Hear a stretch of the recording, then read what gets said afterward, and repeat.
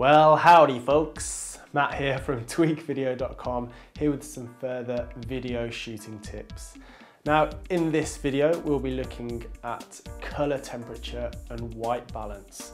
Perhaps you've been out shooting and you've got your footage back and the colors are just totally skew-iff. Now, what is going on? Color temperature is something that the camera has to adjust for.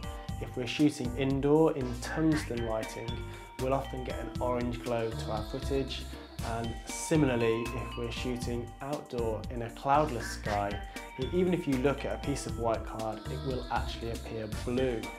The naked eye tends to adjust for this, but cameras aren't that intelligent. So if you've got a super hot broadcast camera, you might be able to set the color temperature in Kelvin. If you've got a manual camera, you might get an indoor or an outdoor setting. My top tip is to do a manual white balance.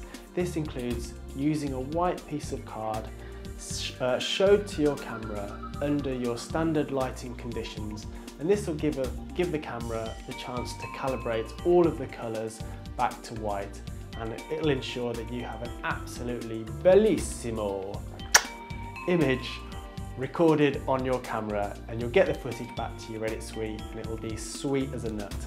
So any questions about white balance or color temperature, or if you can correct footage in post, just pop me a mail, matthew@tweakvideo.com.